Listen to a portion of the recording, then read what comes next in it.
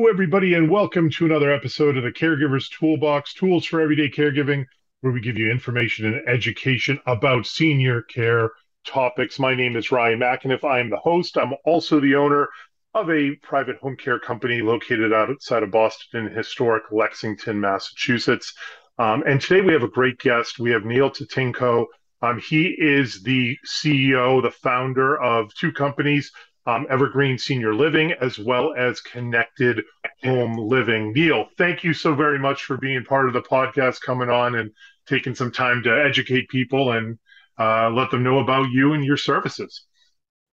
Well, thanks for having me, Ryan. I'm happy to be here. I'm happy to share more about who we are and what we do and how we're helping seniors stay at home longer.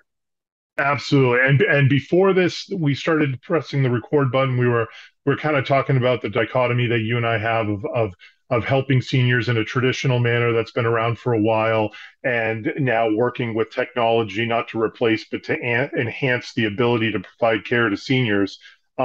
Getting into your background, you were talking about how you started Evergreen first. So how about we go through that? Like what was Evergreen? What was the catalyst for that? And then kind of that evolution into getting into the technology side of senior care.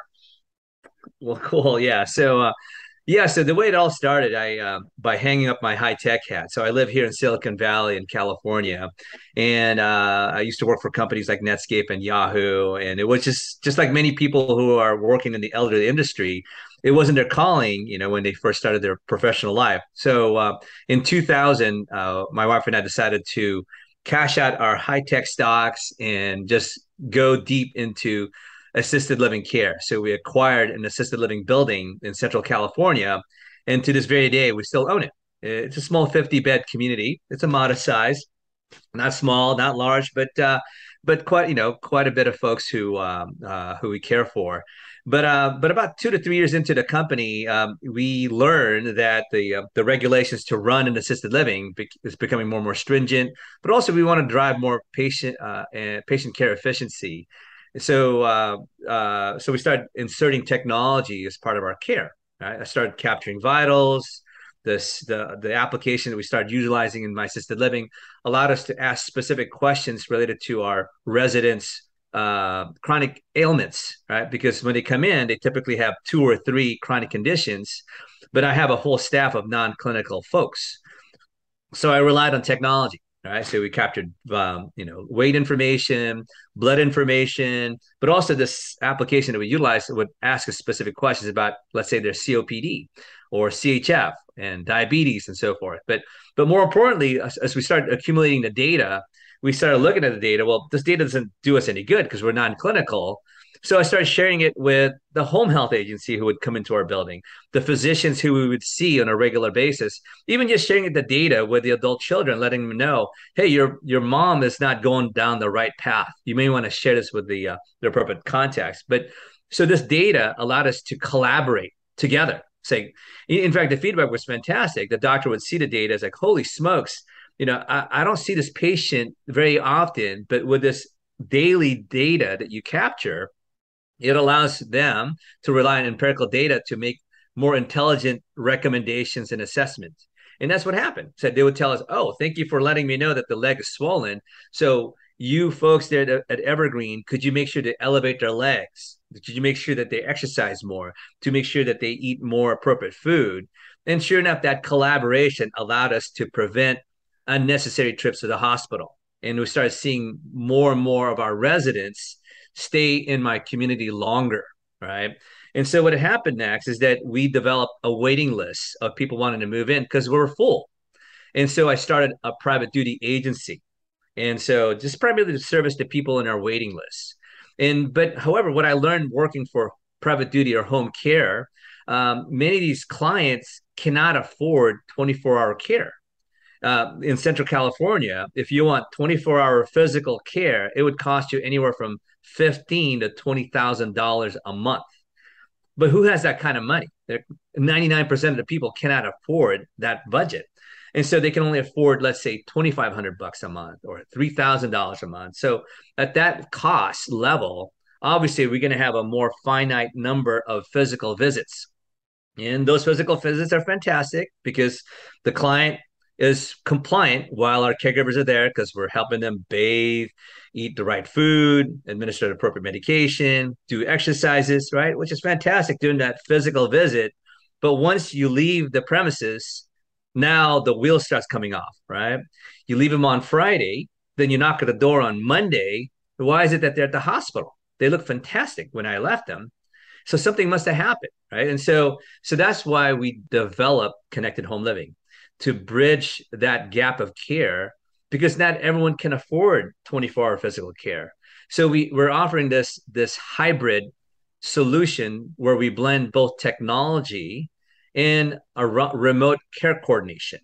So this way, even though there's no physical caregiver at the premises or an adult children or somebody who they've hired, at least this way we have these remote caregivers in various forms of technology to ensure that somebody's keeping an eye on the client without the use of a camera or a listening device or a buttons to push or a wearable because we know those type of technologies are not so effective. Right. And one of the things that I'm so excited about with the amount of data, and it's great that your background is in Silicon Valley where you're dealing with that tech side of things, is that's what got me concerned because in Boston we are getting very close to pushing $40 an hour for private home care. You know, we both do private home care.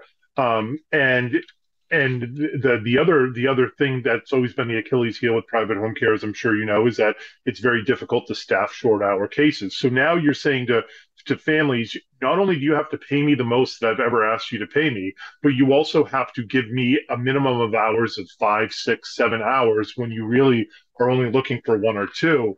Yeah. Um, it is difficult for families in any scenario, assisted living, home care, or just starting this process to make these invasive changes to their parents' life without having data to back up those decisions. They're going out on a wing. They're doing the best that they can with a physician that sees mom or dad if they're lucky 4 or 5 times a year, you know, like if they're really lucky. Yeah. And assisted living staff can help, but there's still that big struggle of getting them into home care or getting them into an assisted living and knowing what's going on. And even in an assisted living, um, uh, at least I'll speak in Boston, but at least in most assisted livings, they're assisted livings.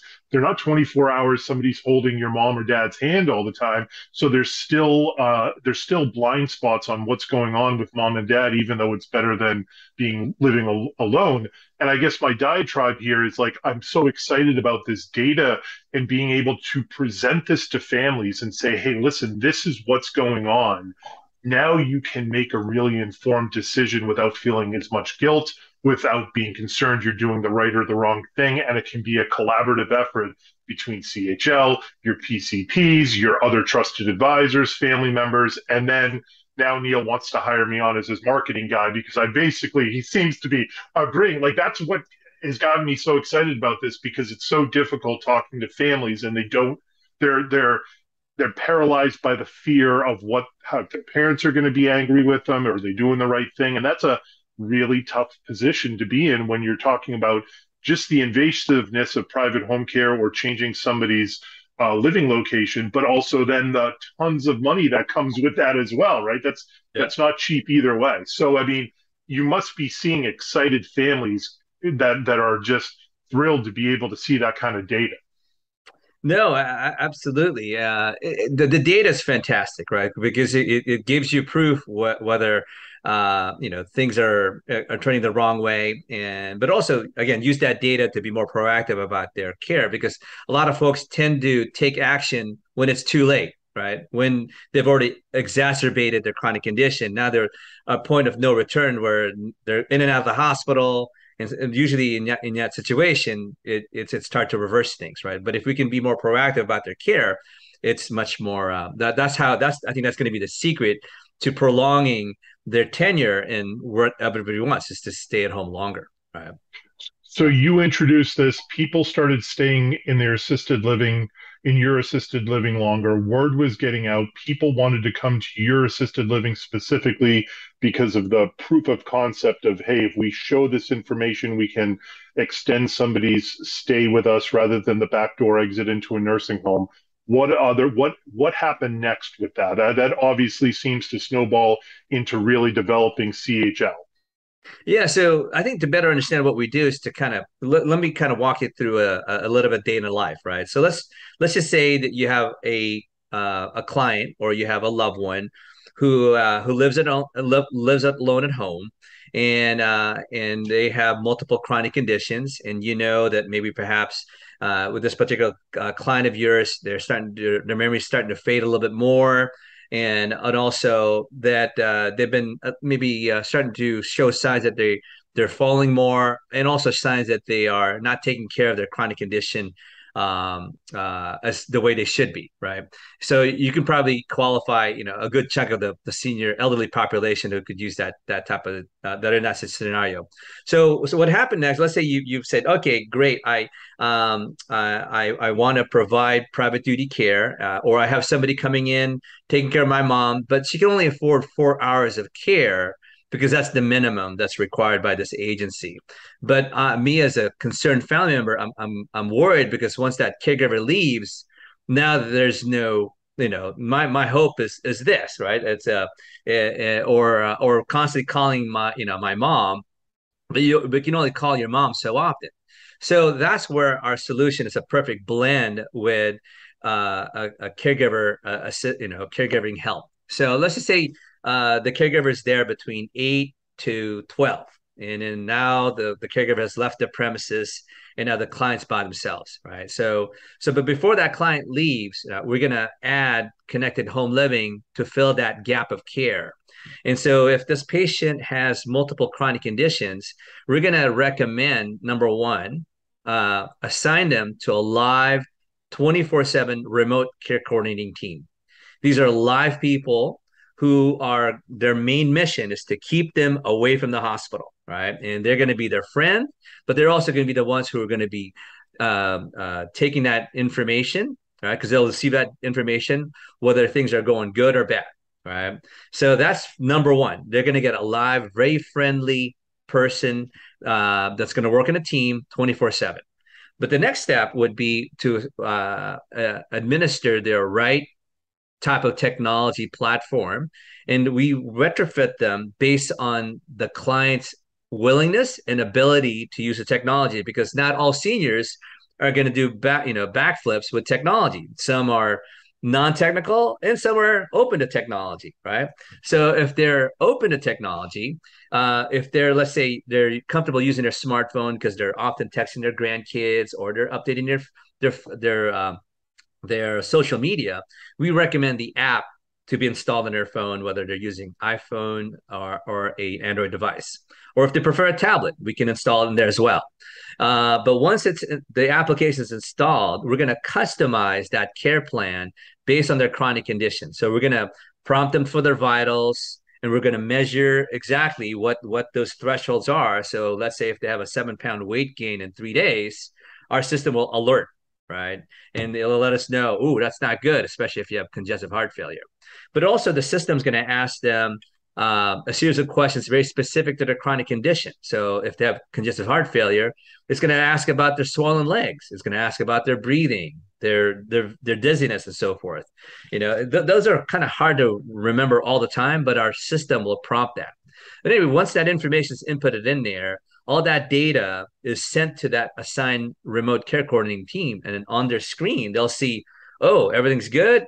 Or if things are bad, they're going to call the patient live on video, just like what we're doing right now. We're going to talk to them on video. We're going to converse with them. They go, hey, Mrs. Smith, I noticed that you said that your leg is more swollen today than yesterday. Can you point your phone towards your leg so I can take a picture of it? And then while I'm taking a picture of it, I'm going to share it with your daughter and your doctor. This way they can, provide that intelligent recommendation if things are bad. And if things are bad, we can actually video conference in the clinician.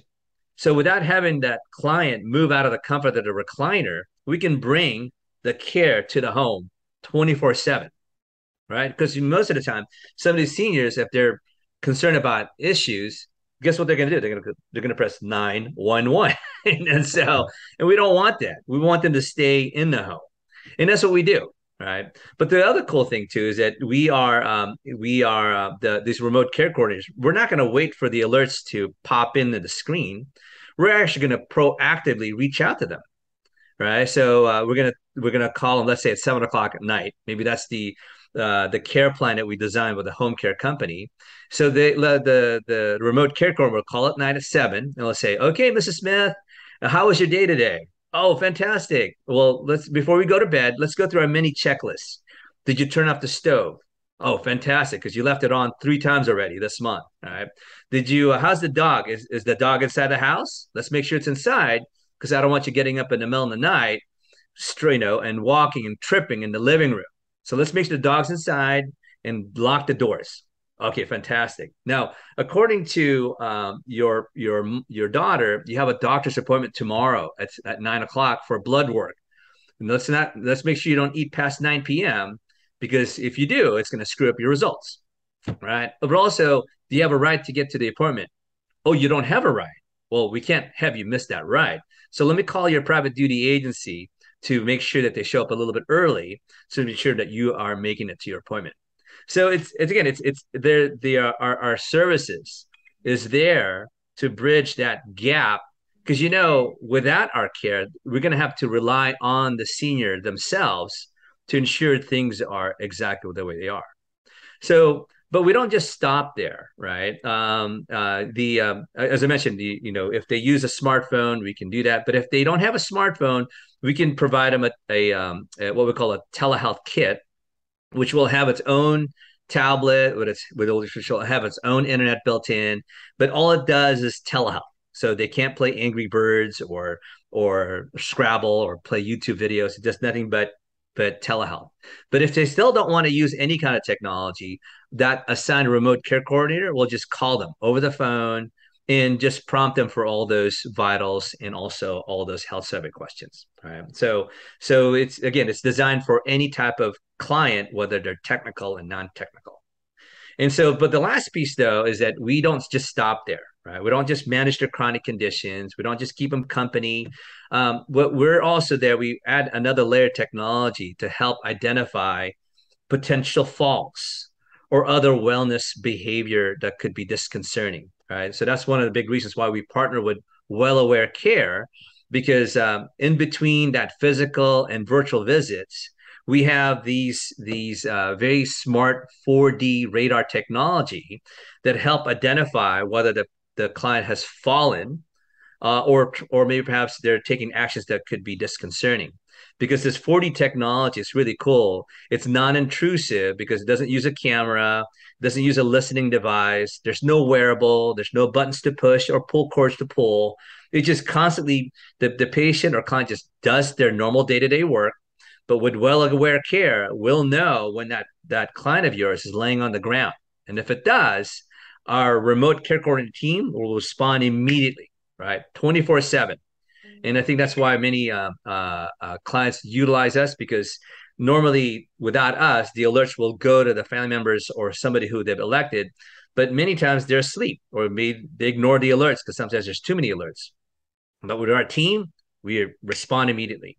And but so we use real time fall detection, but we also use another layer of technology where it actually tracks their patterns and behaviors. So it actually records their routine, and if they break that routine, our AI and machine learning technology identifies those anomalies. So I'll give you an example. Let's just say Mrs. Smith, her normal routine is cooking breakfast at 7 a.m. and making coffee every day. That's her routine. But however, if today we notice there's no motion in the kitchen, but she's still in bed, but it's already past 11 a.m., we're going to get an alert, right? Because she just broke that routine. Granted, there's no falls, right? But in this situation, since she broke that day-to-day activity, we're going to get an alert. We'll call the patient. And actually, this happened in real life. We call the patient. We ask her, "Hey, Mrs. Smith, you're normally up in the kitchen at this time, but we noticed that you're still in bed. What's going on?" "Oh, I took a new medication and I'm now having bouts of diarrhea and vomiting. So I'm having a little bit of dizzy spell." So we told the patient not to get up. Let me call your private duty agency, see if the caregiver can show up a little bit early. All right. And make sure not to feed them, steak, feed them crackers and, 7 Up or whatever until we stabilize that stomach. But also, we took that data and we shared it, guess what? With the family members and the physician. Physician said, I apologize. Okay, let me rewrite this new medication and go pick up the new meds at this pharmacy by 3 o'clock. Right. So in this situation, we got the alert at 11 o'clock. We notified the right contacts based on our escalation protocol. And we even went as far as contacting the doctor to ensure that that patient stops taking that med and have that medication sitting in the pharmacy, all without having to move that patient out of the comfort of in this situation, their bed, right? So that's the care that we provide.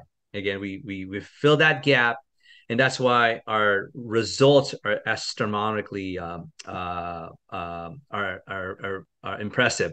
I'll give you an example. We're helping a hospital here in Silicon Valley, and before we got involved, their readmission rates for these chronic conditions were hovering between 17 to 25% rehospitalization. That means 1 out of 4 patients who leave the hospital come back to the hospital within 30 days. All right. And the hospitals don't like that because they get penalized.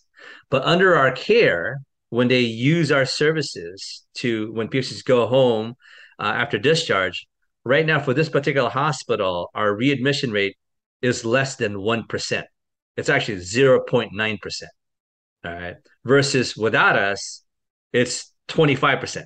Right. So that's the type of results that we deliver. And this is something we also replicate in other surroundings.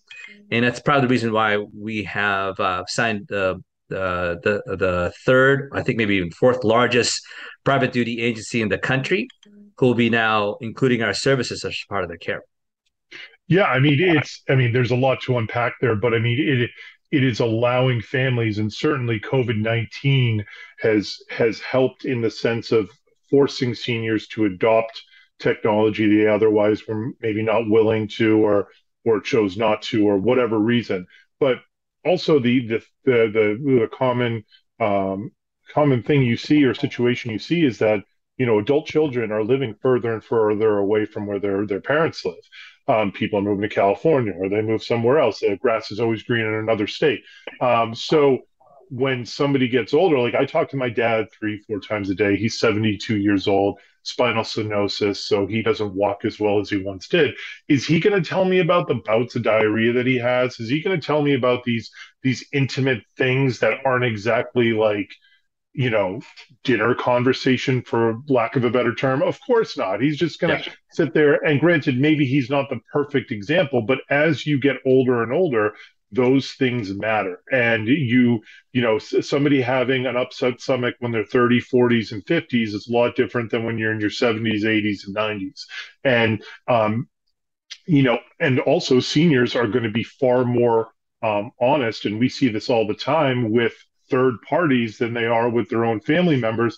I have family members like, I have begged my mom to do that 900 times, and your caregiver comes in and it's done within an hour. And it's like, it's the messenger. It's not because like you're bad and the caregiver's good. It's just that it's human beings. When it's your daughter telling you that, go buzz off. But when it's your caregiver who's a guest, then and I would imagine that would be the same with your team, that they are trained professionals that are there for a reason, and somebody's going to be much more open and honest about what they're going through.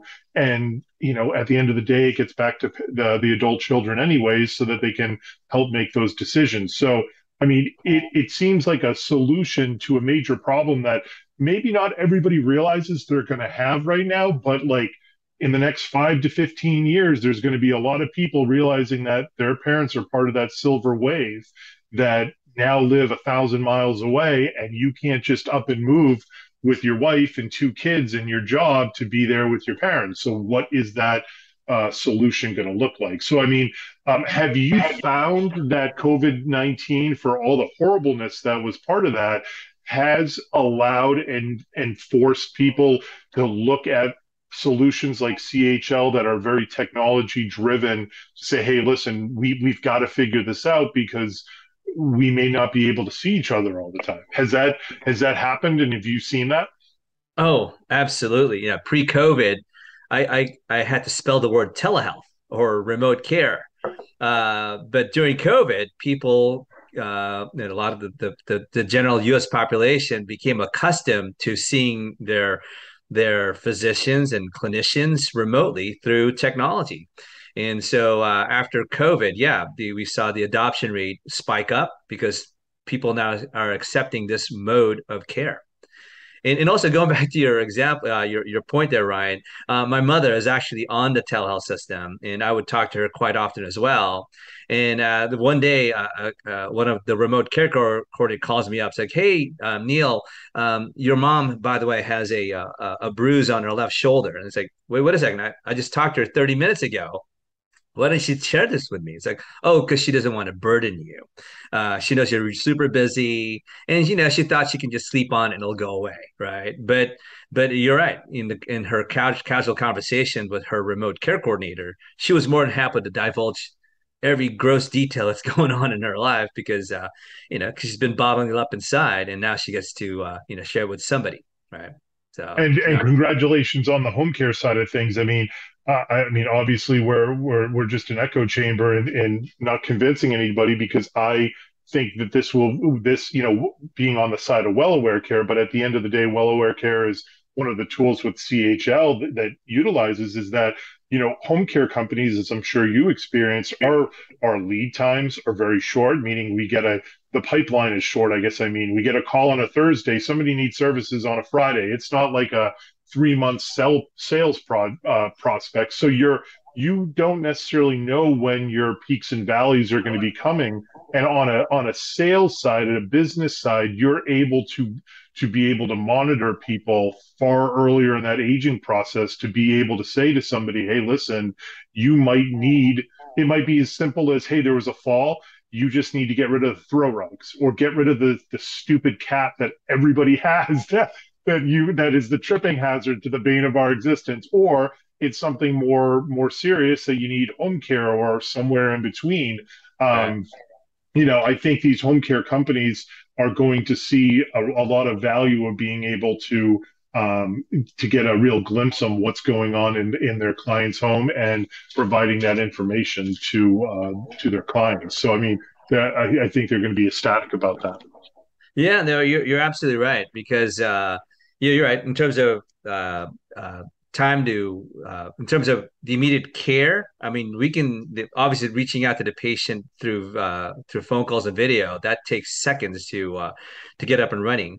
In fact, the what do you call this? The other piece too is the cost, right?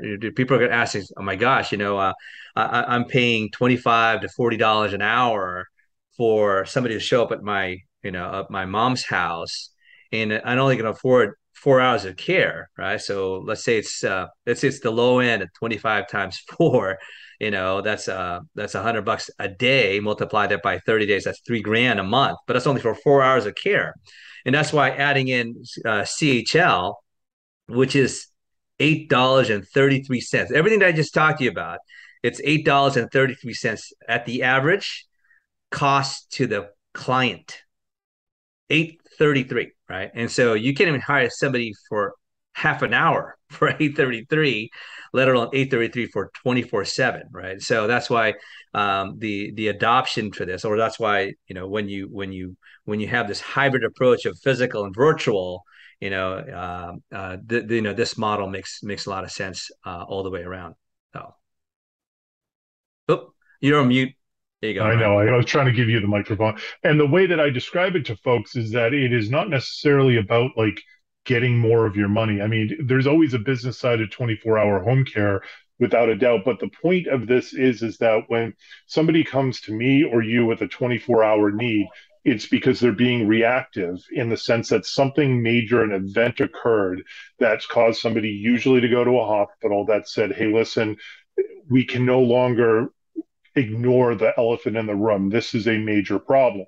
While if using this technology, using CHL with well aware care, you are able to really be much more proactive about this. And you can start, the major fall doesn't just happen accidentally one day.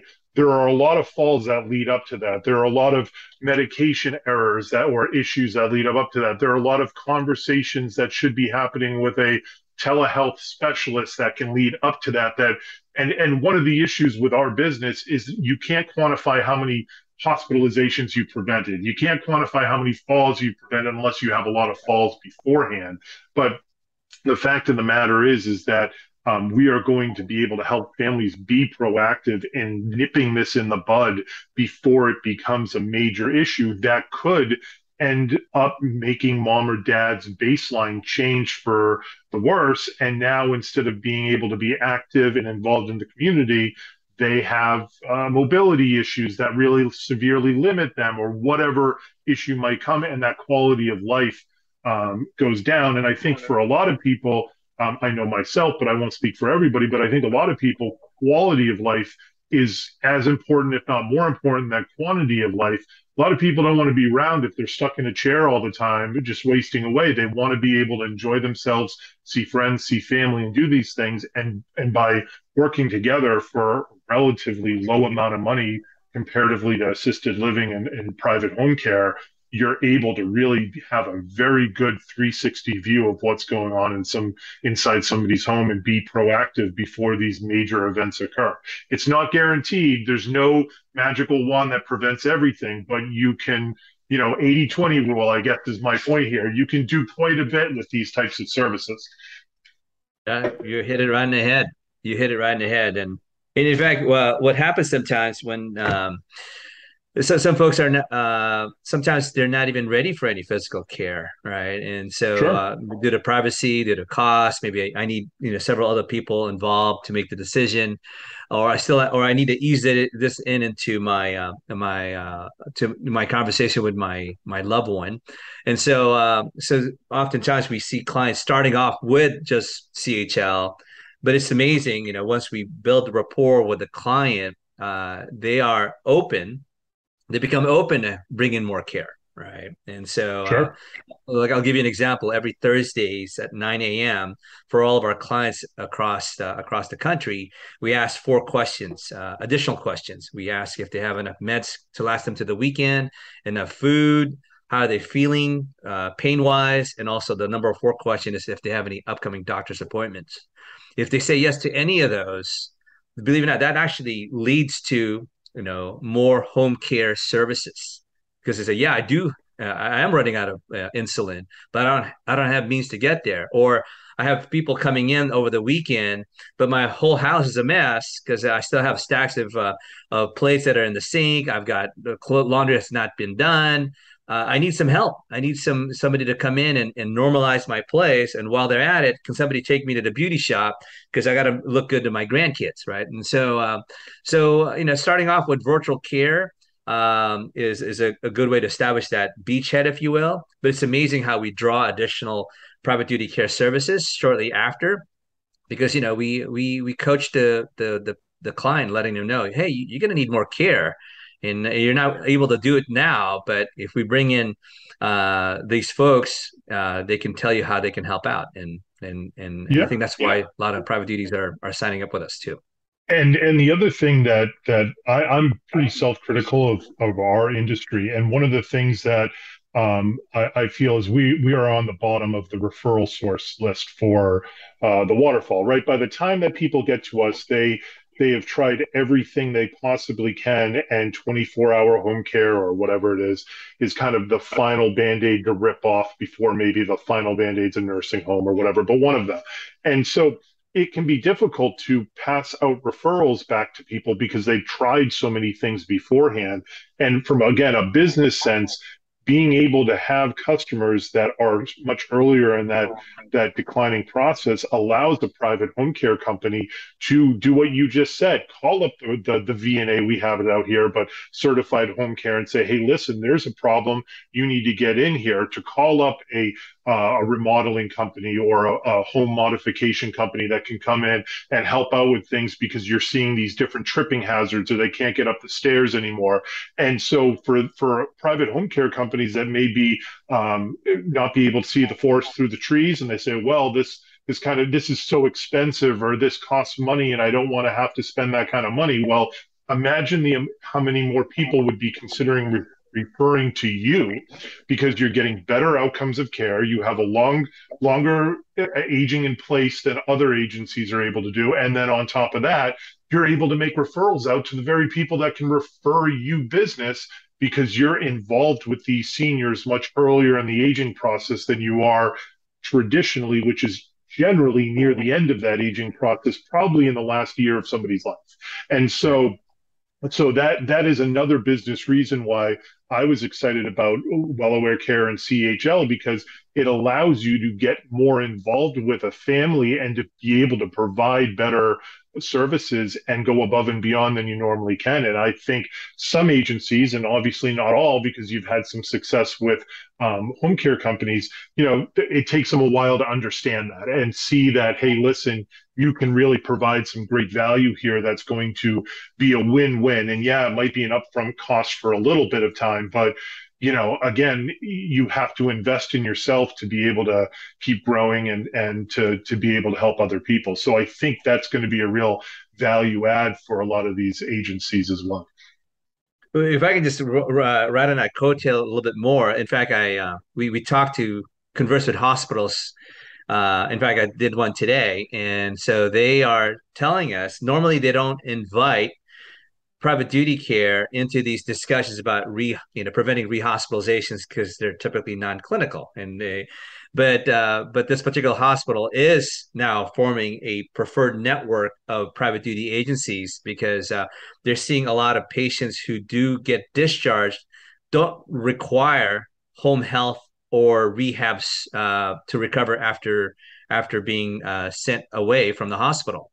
And so they, but at the same time, these hospitals say, well, I want to make sure this client, although they're not going home with a nurse, I still want to make sure that they don't go back to my hospital because I don't want to get penalized. So I better start recruiting private duty care agencies who have something beyond your typical, oh, I have fantastic caregivers. Oh, they'll show up on time and, they're very friendly, now, well, you better have those type of service, but what are you going to do to help guarantee that patient of mine I'm about to refer to you doesn't go back to the hospital?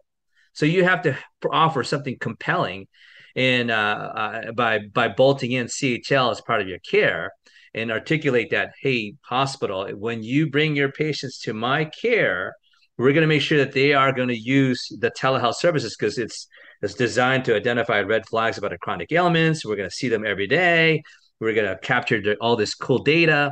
And oh, by the way, look at this readmission rate if they are under CHL.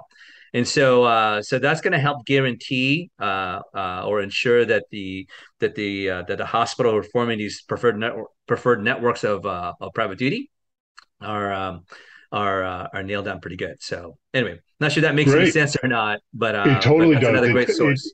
it does because the joke I make again. I'm self-critical of our own industry. No private agency has ever gone into a meeting and said I'm mediocre. Everybody's the greatest of all time, right? They're the best home care you can use. Well, yeah, you and everybody else. What makes you different? And that's certainly a differentiator without a doubt. One thing I'd like to, as we're wrapping up, we talked a lot about CHL, but if we could talk about a little bit about Well Aware Care and how they've kind of helped you out, and you seem to have a good relationship. I wasn't involved with that relationship; that was more with you and George and Bob. But can you speak a little bit more about kind of what you see the value with Well Aware Care and how that's helped with CHL and some of your customers you might have, whether it's at Evergreen or somewhere else? So I before I settled on Well Aware Care, I looked at 13 other false sensors and I tested them in my community and also tested it with the folks who are servicing at home. And I went with them because again I tried the cameras, but nobody wants cameras. It's almost 99% no. I don't want somebody gawking over my or want to be gawked at by camera or even a listening device. They find it really creepy. But also they don't like the pendants. They don't like the pull cords because if they fall, and it's actually pretty surprising that many who fall forget that they have a pendant around their necks, or people who fall these little fall devices only identify fall when you fall like a tree, but unfortunately, most seniors fall when they slide off a bed or a wheelchair, right? And so that's why the life alert buttons we find very ineffective. So we scoured the internet and invited multiple vendors, and we came across Well Aware Care because they do have this 4D real-time fall detection. It sees the patient live 24/7, but it doesn't actually see their facial, the definition of their facial features or their private parts. So it's very, very, very private solution. And what's also impressive about them is what we call the back end. And so they have a portal that doesn't just allow us to receive alerts, but allows us to trend information. Because that's one of the things that we pride ourselves here at CHL is we're very proactive. So we can take some of this data and start trending them. So I'll give you an example. Let's just say 3 weeks ago, Mrs. Smith started falling maybe twice 3 weeks ago, but she was able to get up on time before it was triggered an alert. Then the following week, we noticed that she has continued to fall, and now it's doubled. And then this week, it doubled again. So based on this trend, it's going down the wrong way, even though alerts aren't being triggered to my company, but we're seeing the falls happen more and more often. So that would then empower us to reach out to, let's say, the family members and let them know, based on this trend, there may be something going on with your mom. Maybe it's her medication, maybe she's getting weak, or maybe perhaps, there's other tripping hazards that's causing these issues. But anyway, the information that Well Aware Care has developed for us allows us to be more proactive about their care, and our family members love it. Oh, Right. that's So, that's great. I mean, certainly. I mean, you guys are CHL is taking that data and really interpreting it and helping families interpret it, and then obviously taking it the step forward of being proactive based off that data and engaging with the senior and their family members about what you're seeing. So it's certainly one tool in the toolbox that you're using to provide a complete amount of care for your customers. But I honestly didn't know that you had looked at I didn't know there were 13 out there. I mean, it doesn't oh surprise no, me. there's I mean, more. There's I'm more. sure, I'm sure, There's far but greater. Yeah, I still have my matrix of spreadsheet where I've broken down every feature, and I've created a little grade based on each of those features and also associated the costs in there because there's some really cool technologies out there, but if it's cost prohibitive and it takes hours to deploy, that factors in as part of our decision. That's one of the cool things about Well Aware Care. For many of our clients, if you have it configured properly, literally the second you plug it into the wall and have it configured, installed onto the right part of the room, we can be up and running in 30 seconds. And as opposed to this one technology, took literally 2.5 hours per device, which wasn't obviously conducive, in real life. yeah, I mean and of course, like you said, once somebody hears it's got a camera or a listening device or anything in that realm, the conversation is usually over pretty quickly. It's just, and you don't yeah, I wouldn't want a camera in my bedroom either, right? So like Yeah. I can't blame somebody. And where are people falling off in the bathroom, the Yep. bedroom, like where you're naked and you're changing and Yeah. so of course nobody's going to want that. But have you have deployed this in Evergreen, correct? Like Yeah. have you had people Yeah. that have used the well aware care and it's worked out well? Yeah, yeah. So I have it in my assisted living community. Both I have two sections in my building. We have the assisted care and we have the memory impaired section. And so we have it deployed on both solution. And yeah, so I love it. If I were to put on my Evergreen hat, one of the greatest value for me is many of our clients right now, they like their doors locked, right? They have private they have what we call residence rights that allows them to lock their doors, which is great for the resident, but it's horrible for the owner of the building because every time we try to jostle that doorknob, boy, they get really mad. But we have to do it because we want to hear if somebody has fallen. But now with well aware care in their room and in their bathroom, we can see the activity happening inside the room 24/7. I also love it too because I hate to say it that we've caught some of our staff sleeping at midnight, and they're supposed to make these rounds. And so for me, I sleep well at night, knowing the fact that we have a constant virtual eye, if you will, inside that wall, even though maybe sometimes the staff didn't deliver what they said they were going to deliver, right? Yeah, So that's the other layer absolutely. of security for me. And accountability is transparency equals accountability, which is going to um, allow assisted livings and home care companies alike, because we've had that issue before where a camera was in the home and then we're getting the call that like your caregiver is literally snoring right Yeah. now. You're just Well, like, God. I'll be fine. I mean, I just talked to one of my managers. Literally, we had a move in yesterday because they pitched that we have this unique device that will help identify falls, and because none of the other assisted living buildings offered anything closely remote. There, they said, yeah, we have these little pull cords in each room. Well, what if the pull cord is on the other side of the room, but my grandma is on the other side? Well, what are you going to do now? Or what if they have fallen and they bump their head on the corner of the table and now they're unconscious, right? Nobody's going to pull that cord and nobody's going to call for help. So this device will tell us, oh, somebody's there. Literally within less than 2 minutes, we'll get the help, all right? Because we're going to see that person laying on the ground, not moving, not responding to the beeping sound. And 24/7, somebody's going to attend to that alert and notify the right people. Awesome. Well, I mean, I think there's a lot to digest for people that are listening, because they're probably going to have to re-listen to this, because it's so it for I think the common person, it's such a foreign idea to be able to have such a crazy amount of information without having to be in the home, and it's relatively inexpensive compared to any type. I mean, like you said, you're talking tens of, you're talking not a few $100s, you're talking thousands, if not tens of thousands of dollars. I mean, you're throwing $1,000 bills around like nickels once you're starting to get in that realm. And to be able to offer these services to somebody for $8 or $9 a day, comparatively to everything else out there, is it's not even in the realm of competition of what this stuff costs. Now, obviously, it doesn't, like you said, it doesn't prevent, it doesn't make one-on-one care or assisted living obsolete. It complements it, and it really helps out these families.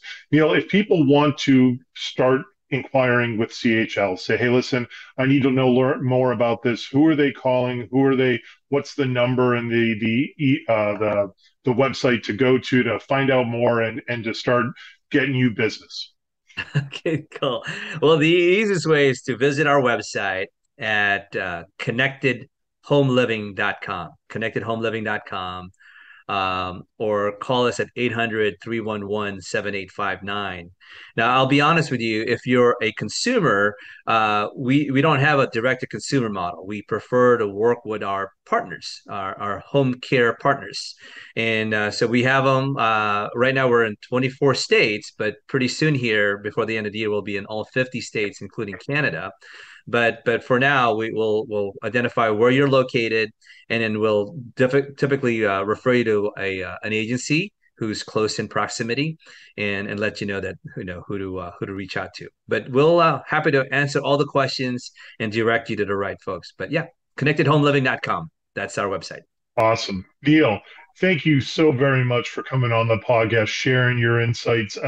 Without a doubt, for those that listen, this is still, even if they're the individual consumer, it's still going to give them a lot of information, and they can start, searching for who can provide this for them in their local area of the country. So it'll definitely be a good thing. I think people are going to find a lot of value from this conversation. So, and it wasn't because of me; it was because of you. So thank you so much.